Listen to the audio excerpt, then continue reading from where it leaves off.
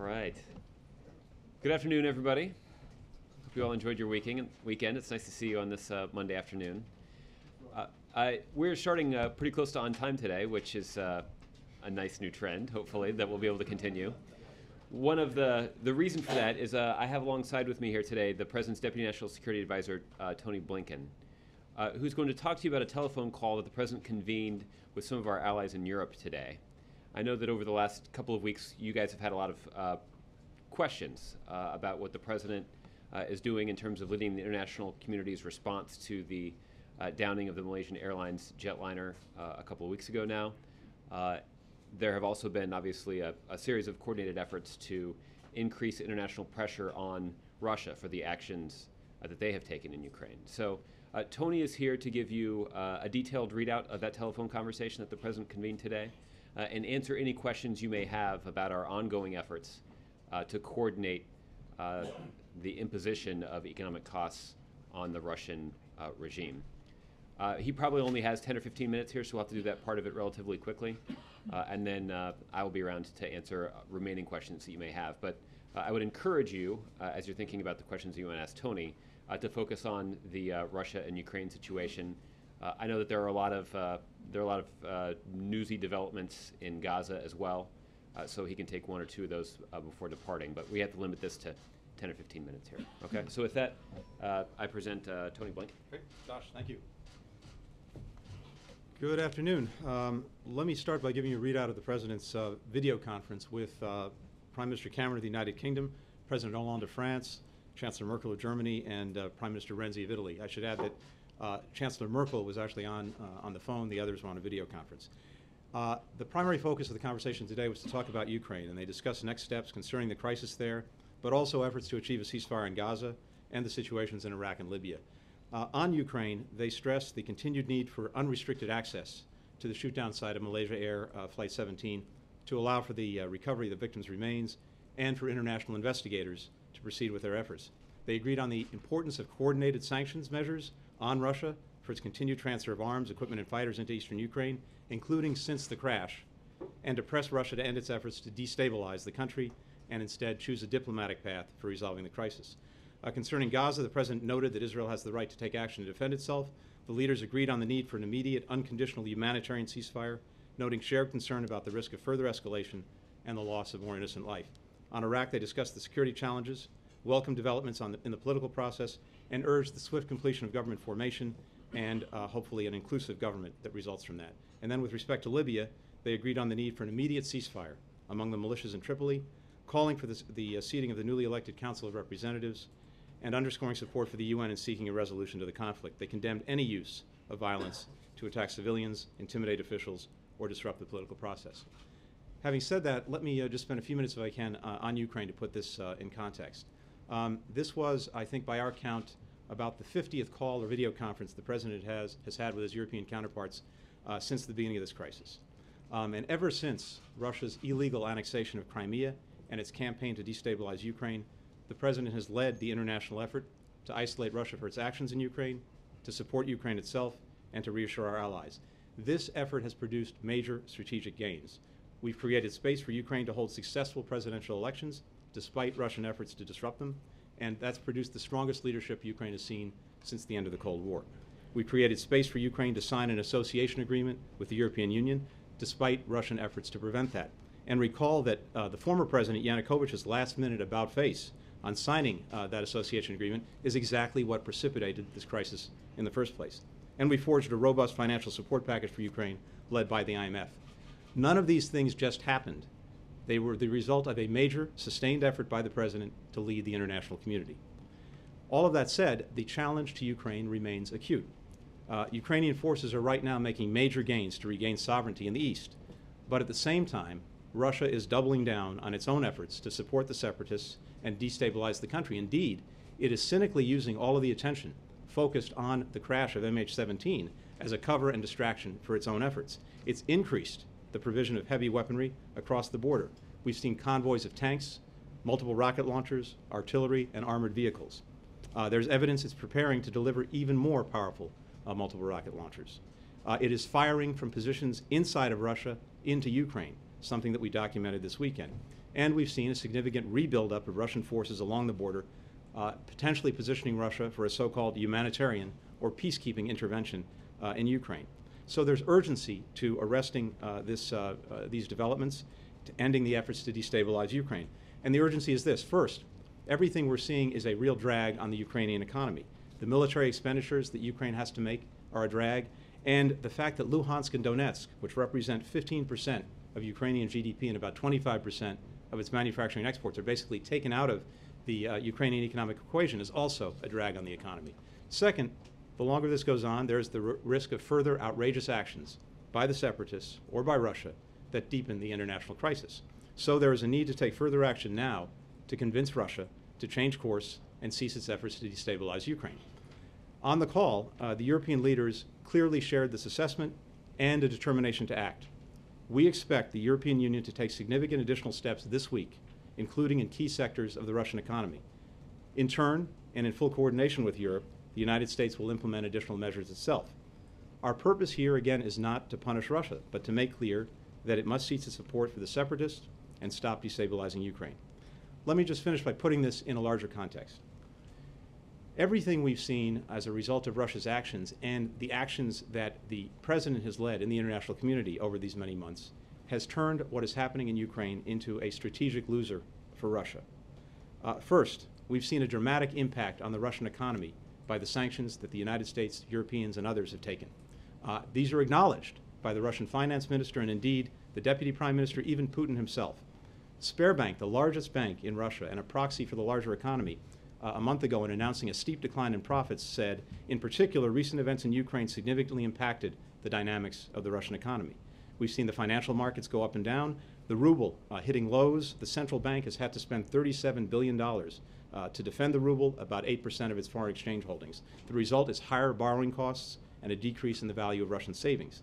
Capital flight, $70 billion in the first half of this year, more than all of 2013 combined, and projections for the entire year put it at between $100 and $200 billion. Foreign investment is drying up.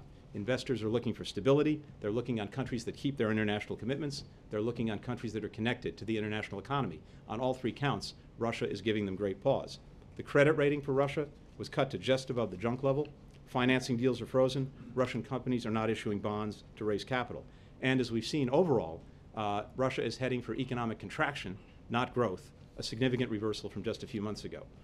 Let me add as well, there's talk that Russia has, quote unquote, won Crimea. But the fact of the matter is, what's happened is it's lost Ukraine. Ukraine is more united in a Western orientation than ever before, and there's a much greater sense of national identity. We produced, as I mentioned before, the space for elections and the signing of the association agreement with the European Union. Crimea itself is becoming a deadweight on the Russian economy.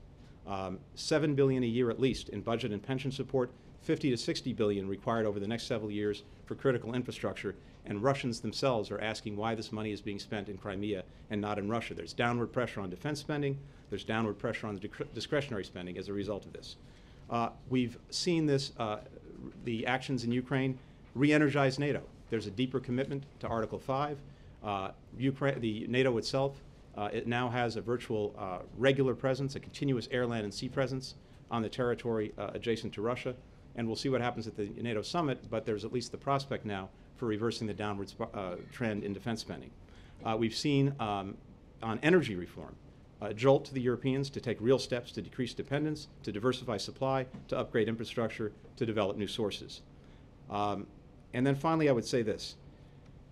For the Russians and for President Putin, power equals a combination of geopolitical influence and economic strength to provide for the Russian people. There was a recent survey, in Russia. The top two priorities of the Russian people were evenly split: international influence and creating the conditions for individual prosperity. As a result of Russia's actions in Ukraine and as a result of the leadership we've exerted, both of those are in jeopardy. And so is President Putin's compact with his own people. There is a way out. Integrate Russia with the international economy, diversify away from fossil fuels, and play by the rules. That is still on offer. That is still a possibility. We would like nothing better than to resolve this crisis in Ukraine diplomatically, and that's now up to President Putin. All right. Thank you. Henry, you want to start? Thank you very much for this update. Could you also update us on the U.S. response to the criticism that Senator Kerry has come under in Israel after his attempts to implement the ceasefire there? Is that damaging to the U.S.-Israel relationship? Let me say this about Secretary Kerry. Israel has no better friend, no stronger defender. No one has done more to help Israel achieve a secure and lasting peace. He has been tireless in his efforts, and I think that Israel and many countries and friends around the world recognize exactly that. Did the President raise this in his call with the Prime Minister yesterday, or have U.S. officials been complaining about this criticism to counterparts in Israel? No, look, what you see, I think, unfortunately on a regular basis are people leaking things that are either misinformed or attempting to misinform.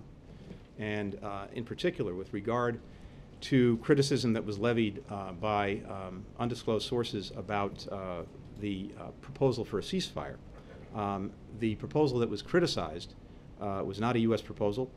It was a draft to elicit comments from the Israelis. It was basically a discussion paper based on the original Egyptian initiative.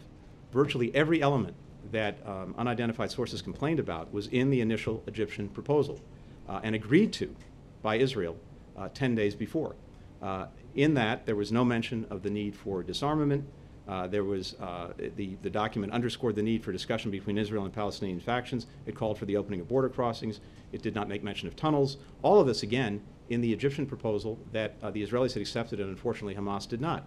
The document also reflected the strong view that we have that demilitarization as well as reconstruction in Gaza are critical agenda items for any negotiations that follow a ceasefire. So the bottom line on this is that what was leaked, unfortunately, was, I think, an effort to misinform, or was just misinformed.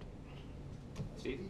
The sanctions that we've seen so far have been fairly targeted against Russia. Would you describe the sweeping nature of what you're talking about later this week being coordinated between Europe and the United States? Yeah, I don't want to get ahead of where the Europeans are, where we are, and I think we'll see that in the days to come. But what we know is this: the Europeans made clear last week that they were prepared to act in key sectors of the Russian economy, including the financial sector, the arms sector, the energy sector, and so I think you can anticipate actions in those areas.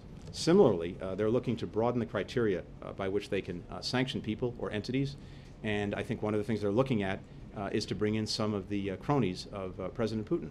So we've already seen, with the sanctions to date, as I went through a few moments ago, a very serious impact on the Russian economy. And indeed, it's the sanctions themselves, and then the climate of tremendous uncertainty they create, even with the prospect of more sanctions, that has led to a capital flight, investment drying up, and the growth projections going down to basically zero. And when you talk about this force that's building up, the Russians are building up, are they preparing a Russian invasion of Ukraine? Look, one of the things that we believe Russia's been trying to do is, for example, to get the Ukrainians to take some action that they can then use as justification, quote unquote, for some kind of intervention, a so-called humanitarian intervention or so-called peacekeeping intervention. So that's one of the things that we think is in the potential Russian playbook. The other thing that they're doing, most significantly, is increasing the supply of heavy equipment, weapons, and fighters to the separatists across the border. And this is well documented in what we've seen. It's well documented in social media.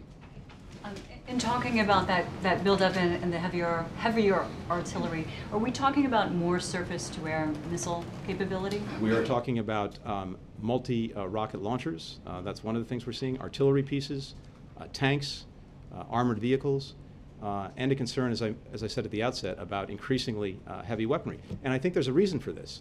And the reason is that on the battlefield itself, the Ukrainians are doing very well against the separatists and trying to regain the sovereignty of their entire country. So Russia's proxies are right now on the losing end of the fight, and that's why we think Russia is doubling down. Do you think there are still Buk missile launchers within Ukraine at this point? We believe that there are SA-11s that are still within Ukraine, including potentially in separatist hands. Roddy. Thanks. Two-parter. How did you arrive at the $37 billion spent to defend the ruble? And second, are there any other security things you're looking at besides rocket launchers and tanks and heavy equipment? So I think the $37 billion has actually been fairly well documented in the financial press and by other statements that have been made, but we can get you the backup for that. And in terms of the military equipment that the Russians are providing, is that what?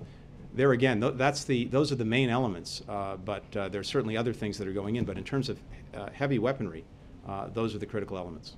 April. As you're talking about actions that could be taken this week by the EU and the U.S., I want to go back to something that Josh said from the podium Friday about Russia and Putin were culpable with the downing of Flight 17.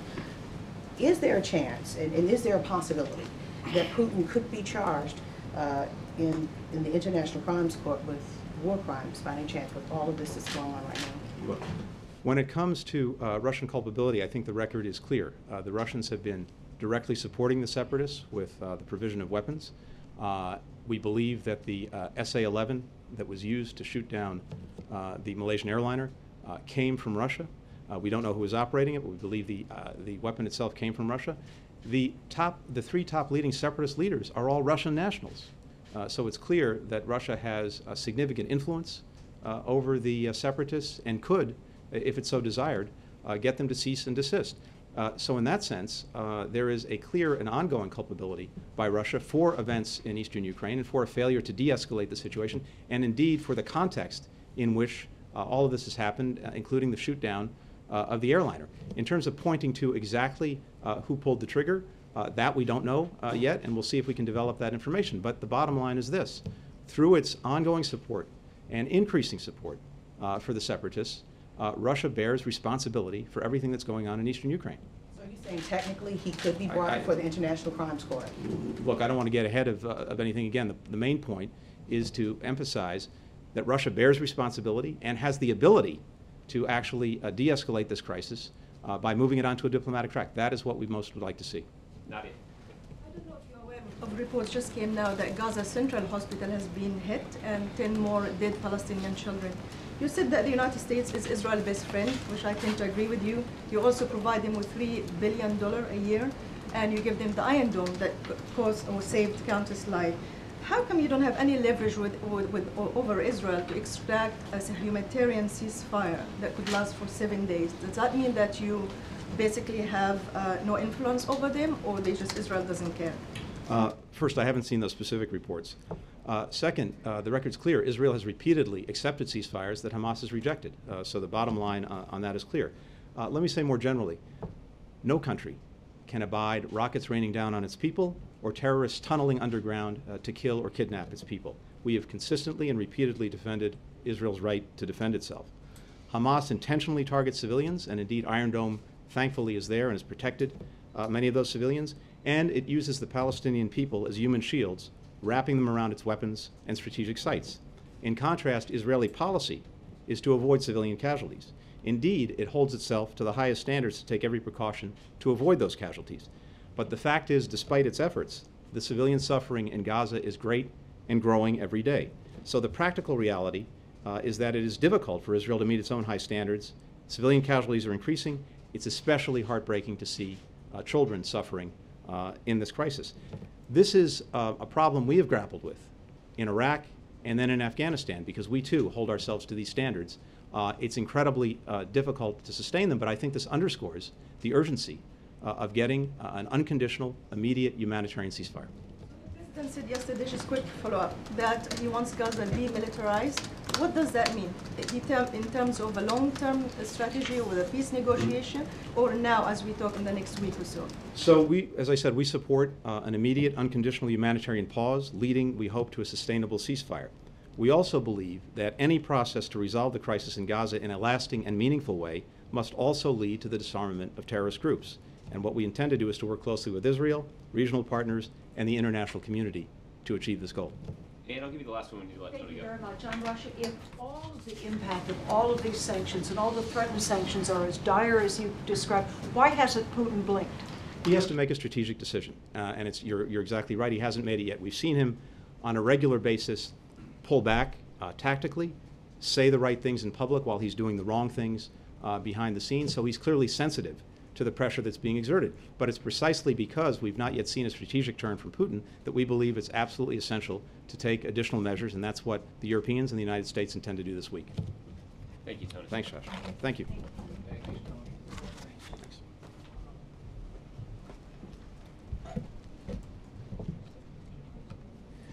All right, before we move on to other topics, I do want to do one thing at the top, and I believe we have a slide that goes along with this. There it is. Today we got some very good news about Medicare's financial future.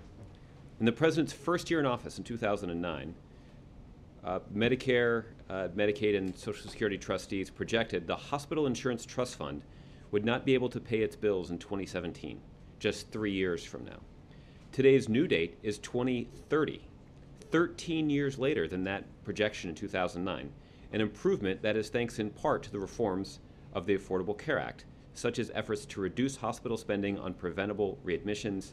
And today's date, you'll note, is actually even 4 years later than was projected just last year. A couple other relevant statistics that are included in the report.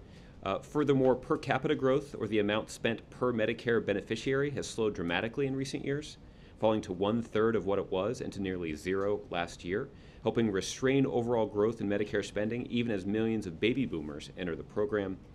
In addition, the trustees project that the Medicare Part B premium will not increase, which would make 2015 the second year in a row that premiums in Medicare stay flat. While today's report focuses on Medicare, it reflects broader trends in the healthcare system toward much slower growth in costs, a trend that has continued into 2014. Over the 50 months since enactment of the Affordable Care Act, healthcare prices have risen at a slower rate than over any comparable period in 50 years. So that is a report that is being released as we speak, and so there'll be obviously some more details included in that report later today when you get a chance to review it. So with that, Nedra, do you have any additional questions today? I do. Can you give us your response to the VA deal? Does the President think it does enough to solve the problem with the healthcare system? Well, Nedra, this compromise has been announced between House Republicans and the chair of the Senate Veterans Committee. We certainly welcome that announcement. There are a couple of reasons based on published reports that we're encouraged by that compromise. The first is, as you even heard me mention on Friday, there are much needed reforms that need to be implemented into the Veterans Administration. The President and others have called for those important management reforms to be implemented, and again, based on press reports, the indications of those reforms are that many of them are included in this bill. The second thing, and this is really important, on July 16th, Acting Secretary Sloan Gibson called for Congress to provide VA the additional resources necessary to deliver timely, high-quality care to veterans through a strengthened VA system, while also temporarily using care in the community to help ensure veterans can get the care they need when they need it. When he asked for those additional resources to address some very specific concerns that he had laid out, that was something that had previously not been part of the debate as it relates to this VA reform package. So the inclusion of these additional resources at the strong urging of the acting secretary is a positive step in the right direction, and something that we think will be very important to the success of some of the reforms that are contemplated by this bill. In addition, this proposal to, on a temporary as-needed basis, to allow some veterans to get some access to care in the community is also the kind of thing that could address the immediate need that many veterans have. But by adding these additional resources over the long term, we feel like those are benefits in care that can be provided through the VA. So the details of this compromise have yet to be unveiled, so I don't want to get ahead of the announcement that is planned for Capitol Hill later today, but the early reports are positive. Okay. Josh, Steve. Susan Rice was on MSNBC a while ago. She talked about grave and deepening concerns at the civilian casualties in Gaza. What exactly would you like the Israelis to do? Are you calling on them to call off the offensive? Well, Steve, we have said many times, and I think Tony just had the opportunity to say, that we defend Israel's right to defend themselves. In fact, you could make a case, and many Israeli political leaders do, that they have a responsibility to make sure that they're taking steps militarily to account for the safety of civilians on the Israeli side of the border. This is, after all, the Israeli population that elected them, and they are in the best position to determine what steps are necessary to protect their citizens. That is their right. At the same time, Israel leaders often say that they have in place very high standards to ensure the safety and well-being of civilians on the other side of the border as well. That stands in stark contrast to the strategy that is deployed by Hamas and other extremist groups in Gaza that are intentionally targeting civilians on the other side of the border. They're also intentionally using civilians on their side of the border to try to essentially shield their equipment and their personnel from Israeli military activities. So there is a stark contrast in the approach that's taken by the Israelis and taken by Hamas and other extremist groups. That said, Israel, as I mentioned, Israel and their political leaders often talk about the high standards that they put in place for their military operations to ensure the safety and well-being of civilians, innocent civilians on the Palestinian side of the border. Based on published reports, it's apparent that there is more that they should do to live up to those standards that they have set. And that is something that we routinely encourage them to do. And while defending their right to defend themselves, the president reiterated that in his phone call with Prime Minister Netanyahu yesterday. Okay, Michelle. For months we've been talking about increasing sanctions against Russia, and sort of the ultimate would be these sweeping sectoral sanctions. So can you explain why that hasn't happened now? Why is this not the time to go that far and still do these kind of slow, incremental building sanctions? Well, I would say that the sanctions regime that the president rolled out about a week and a half ago, the day before the downing of the Malaysian Airlines jetliner, did take a step in that very direction. These were sectoral sanctions that were aimed at specific entities in the defense, financial, and energy sectors. There was an indication from our European partners that they were taking the preliminary steps necessary to implement similar sanctions in their own right. But those steps have not yet been taken by the Europeans. That is something that was discussed by the president and his counterparts in Western Europe earlier today, as Tony mentioned. So there have been some steps that the United States has taken to put in place and impose economic costs against President Putin and the Russian regime. Tony detailed the economic impact that those sanctions were having, but as Anne rightly pointed out in her question, it is true that the costs have not yet led to the kind of strategic reevaluation that we'd like to see the Russians undertake. That is why the international community is actively considering imposing additional costs by having the Europeans increase the amount of sanctions that they have currently levied. It's also why the United States is considering additional steps that we could take that would pose additional economic costs on Russia and on President Putin. Well, so the question was really, I mean, we all know that it's sort of these very precise, let's pick this bank or that bank. It's not on the entire Russian banking system. Do you think there's still any leverage left in doing it that way? I'm certainly not an expert in terms of the way these tools are deployed, but it is our view that there is additional leverage that can be gained. That is certainly why they're being contemplated both by leaders in Western Europe, but also by those who do have an expertise in this field in this country. As Tony documented, there are a number of economic consequences that Russia has already had to bear in terms of the outflow of private capital, in terms of the downward revisions in their economic projections. We've also seen Russia expend significant sums of money to try to shore up the strength of their own currency. So there are a number of steps that Russia has taken and a number of outside evaluators who have reviewed this situation to confirm our suspicion that the economic costs have taken a toll on the Russian economy, but they have not yet led President Putin to reevaluate his strategy in Ukraine. And that ultimately is our goal. Okay? Bob. Josh, a quick follow-up on the VA bill. Mm-hmm. Is $10 billion enough? They've unveiled it up on the hill. So is $10 billion enough to take care of the system with its deep, deep troubles right now? Well, we're still evaluating the specifics and details of their package, so I don't want to say any more than I already have. But in the next couple of days, we may be in a position to comment on that a little further. Okay. All right. Cheryl. Thanks, Josh. The House and Senate are very divided on the border supplemental right now. If they can't come to agreement by the end of the week, what is the practical effect? Can you wait until September? Well, Cheryl, I would refer you to the individual agencies for the impact that Congress's failure to pass the supplemental appropriations request would have on their ability to perform the functions that they are required to perform.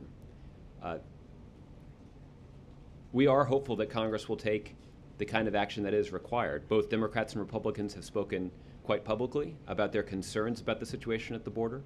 This administration has been really clear about what we feel like we need in terms of resources to deal with the influx that we saw of those who were apprehended at the border earlier this summer. So there's a detailed package that we've put forward. As I mentioned last week, the speaker at a news conference at the end of the week said that he was still discussing this matter with members of his own caucus. That was a pretty disappointing development on the part of this administration. We put forward a detailed package. I happen to bring it with me right here. It includes very detailed numbers about what we feel is necessary.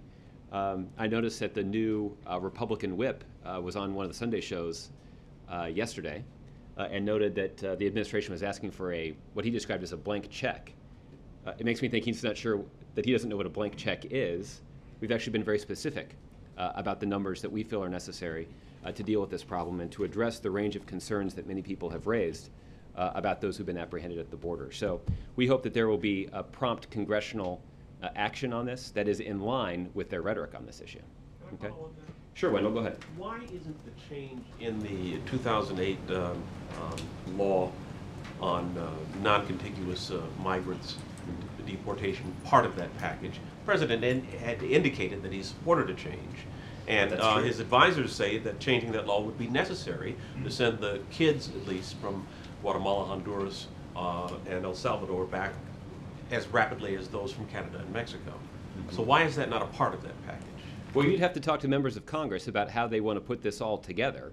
What we believe is most important is ensuring that the federal government has the resources necessary to address the range of challenges that are posed by this situation. Remember, it includes some additional security at the border in the form of surveillance equipment. It also includes the ability of the federal government to open and operate additional detention centers so that we can detain those individuals who've been apprehended at the border.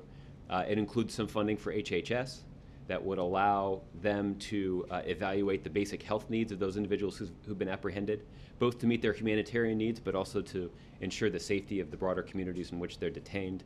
It also includes funding that would allow these repatriation flights to take place, that we could more quickly return those individuals that have been apprehended here to their home countries.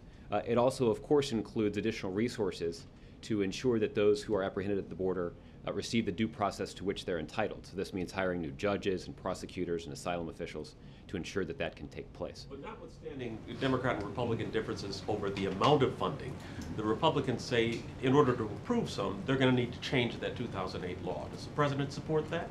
Well, it is unfortunate that you would see them take an absolutist position on this. We certainly do support Congress taking the necessary steps to give the Secretary of Homeland Security the flexibility he needs and the discretion that he can use to more efficiently and effectively enforce the law. That is a priority of this administration, but we should not allow the debate around what should be included in that language to hold up something that everybody agrees is necessary, which is additional resources that can be used by the federal government to meet the basic humanitarian needs of those individuals who are apprehended, but also provide funding that can be used to more quickly return those who are found by the courts to not have a legal basis for remaining in the country. Okay, Chris. Thanks, Josh. Some members of the Republican whip team on that have suggested that they've gotten surprising support for what is a much smaller check than the one that the White House is asking for, and the $2.7 billion being put forth by the Senate is getting some pushback from Democrats like Joe Manchin, Mary Landrieu, and doesn't seem to have a lot of support on the Republican side. And you also have a situation where Congress is in session for 3.5 days this week. So with the clock ticking, what do you see as the prognosis, and what happens if none of this goes through? Well, there are those here in town, and probably those of you here in this room, that have a little bit more experience in evaluating congressional action than I do. So I will leave that analysis and prognostication to the experts. I'll simply observe that this administration 3 weeks ago today put forward a very detailed request before Congress and asking for those additional resources to address a problem that I think, to a person, every single member of Congress agreed existed. And What we've seen in Congress is a lot of talk, particularly from Republicans, but not a lot of willingness to act. And that is rather unfortunate. And we are hopeful that in the pivotal week that remains before Congress departs Washington for the traditional 5-week recess, that they'll take the important steps that are necessary to ensure the federal government has the resources to deal with a problem that, again, I think every single member of Congress agrees exists. Can I also ask you about a Reuters report that just came out? I don't have any more details than this, that Netanyahu says Israel must be prepared for protracted Gaza campaign. And I wonder if it's possible that there could be a military victory for Israel, but a loss for them in both the political realm and the court of public opinion. Can I get your reaction to that statement by Benjamin Netanyahu? Well, it's hard to react to a statement that occurred while I was standing up here, but let me say that it is the position of the United States that is in the best interests of people on both sides of the border for a ceasefire to take effect. And the reason for that is pretty simple, that as long as the violence continues across that border, there are going to be innocent civilians in harm's way. And having those innocent civilians face that extreme danger has already had terribly tragic consequences for both the Israeli people and the Palestinian people. And that's why we want to see that ceasefire put in place. There will be an opportunity once that ceasefire is in place for us to have discussions around the kinds of concerns that have legitimately been raised by the Israelis in particular about Hamas's repeated willingness to use tunnels and to fire rockets aimed squarely at doing harm to innocent civilians. So it is the priority of this administration for a ceasefire to be put in place. That is why you've seen Secretary Kerry doggedly pursue diplomacy to protect the lives of innocent civilians on both sides of that border. So, sure. Yeah, what are the 2 or 3, maybe 3 or 4 absolute necessities that the president thinks Congress has to get done by the end of this week? Would he ask them to delay their recess, and would he ever consider skipping Kansas City? Well, as we always say with the president's travel, his trip to my hometown notwithstanding, as is always the case with the president's travel, if there is a critically important function of the presidency that cannot be performed from the road, the president will not hesitate to change his schedule in order to fulfill those functions. So I do not anticipate that anything that's happening in Congress would require that at this point. But if something does emerge, something unexpected does emerge, I'm sure that is something that the president would consider. Would he ask Congress to delay its break? Well, I'll let him speak to that. If he decides that that's what they should do, then he will say so. At this point, it's the responsibility of the leaders in Congress to determine their own schedule. There's no doubt that there's a lot of important work that needs to get done this week. That includes continuing to follow through on these VA reforms on which an agreement was announced over the weekend. So hopefully that can move forward without any delay or incident. We certainly would like to see a step taken in terms of passing the supplemental appropriations request that this administration put forward several weeks ago to ensure that the administration has the resources necessary to deal with the problem at the border. That being said, we could certainly address many of the problems at the border if the House were to take action on comprehensive immigration reform legislation that's already passed the Senate. The Senate did their work more than a year ago. Just by taking one simple vote, the House of Representatives could approve that legislation. The president would sign it. That would do more to improve our economy, create jobs, and reduce the deficit than so many other things that Congress is debating right now. I think what is the source of particular disappointment on this end of Pennsylvania Avenue, and I think of people in both parties across the country, is to see that Congress, House Republicans in particular, are using this very valuable time to debate a piece of legislation that would allow House Republicans to file a taxpayer-funded lawsuit against the President of the United States. I certainly don't think that rises to the level of a priority that so many of these other things Congress is ignoring right now. So let's move around a little bit. Leslie.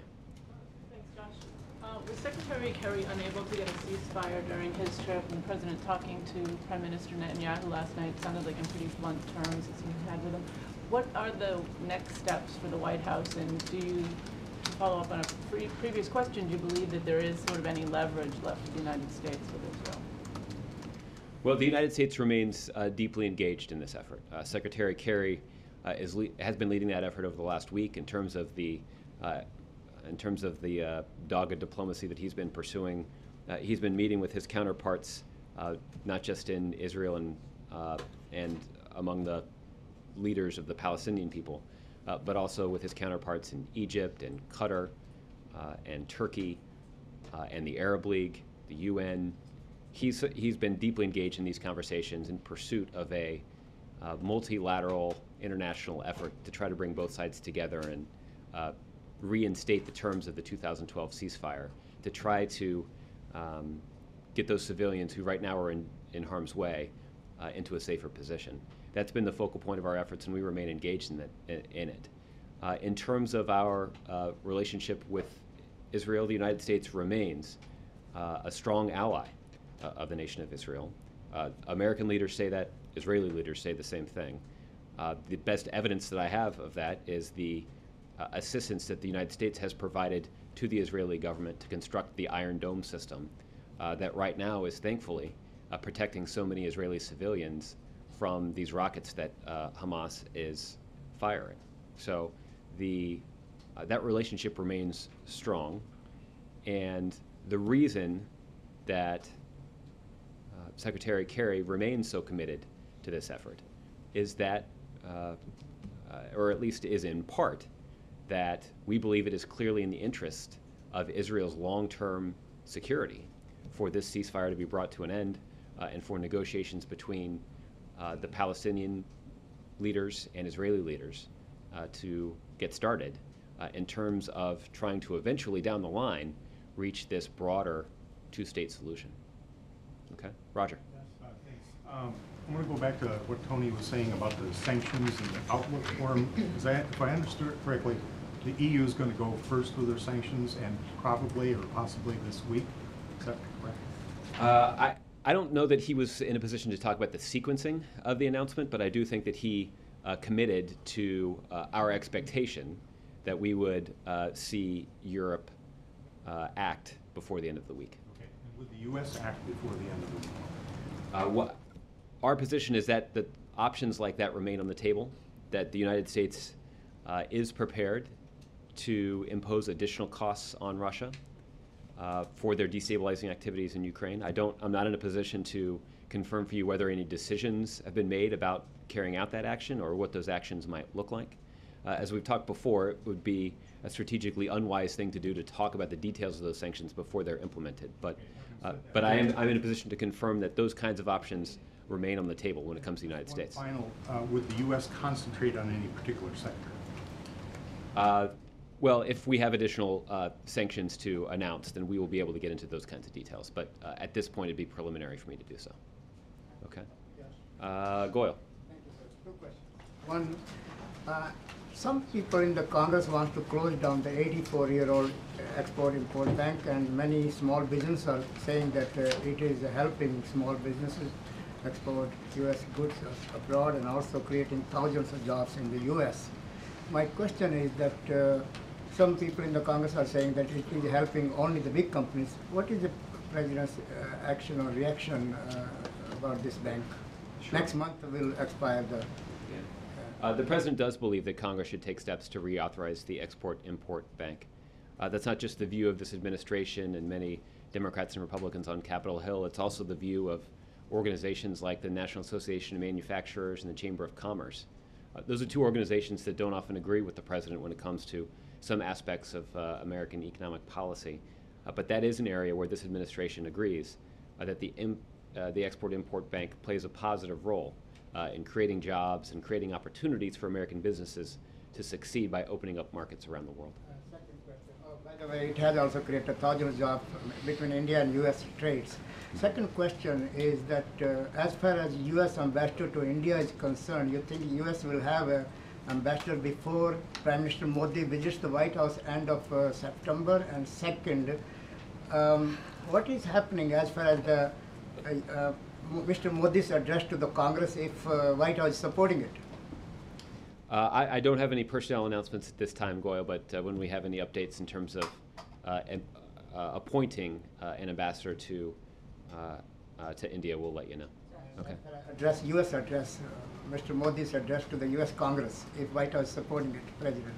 Oh, I'm not aware of those conversations. Bill. Josh, there's an unusual editorial in the New York Times yesterday, I'm sure you saw, urging the lifting of the prohibition against, the federal prohibition against marijuana. What is the White House's position on that? Would you endorse that? It's been there for 44 years. Maybe too long, the time to change it? Well, I did read the editorial yesterday, Bill. The administration's position on this issue has not changed.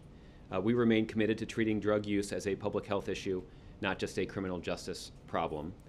In light of state laws that legalize the possession of small amounts of marijuana by adults in Colorado and Washington, the Department of Justice issued updated guidance last August to federal prosecutors in all states. That guidance reiterates that marijuana remains an illegal substance based on the laws that Congress has passed. But it also recognizes that we have limited enforcement resources and that those resources are best used to address the most significant threats to our communities.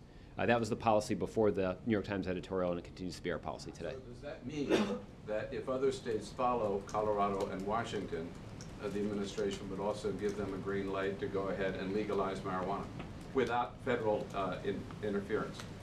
Well, I'm not sure green light is the technical term that the Department of Justice has used. But in terms of the guidance that might be offered to those states, I'd refer you to the Department of Justice. Blessing, or whatever word you want to use. The Department of Justice issues guidance like that. So if there are other states that are contemplating these kinds of steps, you should check with the Department of Justice about that. Okay? Yes, ma'am. Yesterday, North Korean military commander-in-chief has been announced that North Korea will attack United States, and especially they appointed White House and Pentagon as well with using their nuclear missiles. What is your comment on their threatening like this? Well, I've not seen the reports of those specific threats. I would encourage you to check with my National Security Council colleagues about that.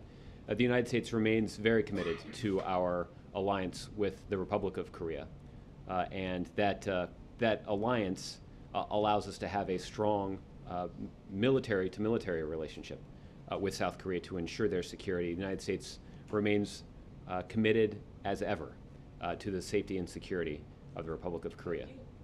Should we have any strong reaction to them, because this is the first time they mentioned the White House and Pentagon specifically? Again, I'm not in a position to comment specifically in reaction to those comments because I have not seen them. Okay. Let's move around a little bit. Zeke? Thanks, Josh. Just with regards to the President's trip tomorrow, can you give us any reason why is he staying an extra night in your hometown if he's not doing a fundraiser, as he said on Friday? And my own personal recommendation? No, look, we'll have a little bit more about the President's trip tomorrow. This will be an opportunity for the President to spend some time in that wonderful community. He's going to spend some time talking to individuals who have written him a letter. You've seen on the last couple of trips the President has taken across the country. He spent a little extra time in the community to visit with those who have written him letters about the way that individuals in these individual communities are benefiting from some of the policies the President is putting forward, and how they could benefit from some of the policies the President is pushing on Congress to implement. So we'll have some more detail about that tomorrow. But I know that the President's departing tomorrow. He'll remain. The letter segment, when he's going to visit people. Is that going to Oh, come I believe too? he'll have the opportunity to do that both Tuesday evening as well as on Wednesday. Okay. One other real quick, just on Secretary Kerry, and those leaked conversations or however you want to categorize them or characterize them, is that jeopardizing the U.S. government's ability to have candid conversations with the Israeli government, or do you envision any sort of lasting impact in sort of the relationship between the Obama administration and the Israeli government as a result of these leaks? Well, I think Tony made clear that we were disappointed to read them, but I do not anticipate that they're going to have much of an impact on the very strong, robust relationship that exists between the United States and our allies in Israel. And finally, does the Secretary Kerry coming back to the United States and the President conducting that phone call yesterday and the one today, is this a shift in is the President going to take a more active personal role now that Secretary Kerry's efforts have at least temporarily failed? That is the president going to try to use his own convening authority? Well, I do anticipate that the president will continue to be in regular touch with Prime Minister Netanyahu. That has been the case over the last several weeks of this crisis that has been ongoing in Gaza. And I do anticipate the president will continue to get regularly briefed by his team and will continue to be on the phone with his counterparts in the region who have concerns about the outcome here. So I do think that the president will continue to be engaged in this. In terms of the next steps, those conversations will continue, but ultimately, as we've said in similar circumstances as it relates to situations like this, it's ultimately the responsibility of the two sides to come together. What the international community and what the United States can certainly do is use our influence with both sides to press them to come to an agreement that's in the best interest of their citizens. As we've pointed out many times, we believe that a ceasefire is in the best interest of civilians on both sides of this conflict. We just need the leaders of both sides to take the kinds of steps that will impose a ceasefire and allow the leaders to sit around the table and try to broker an agreement here. And that's what we're going to continue to be focused on. Last week, Secretary Kerry was the point person in trying to bring those two sides together. Has that changed this week? Will the president be trying to bring the two sides or that multilateral agreement together? I guess what I would say is, the point that I'm trying to make, Zeke, is that I think there have been a range of officials who have been actively engaged in trying to resolve the situation. The president, first and foremost among them. It was, however, the case last week that Secretary Kerry was the most senior U.S. official on the ground in the region trying to roll up his sleeves and broker an agreement between those who were involved in this situation. So, those efforts will continue even though Secretary Kerry is not actually in the region. But if he needs to return, I'm sure that he will not hesitate to hop back on the plane and get back to work. Okay, Chris.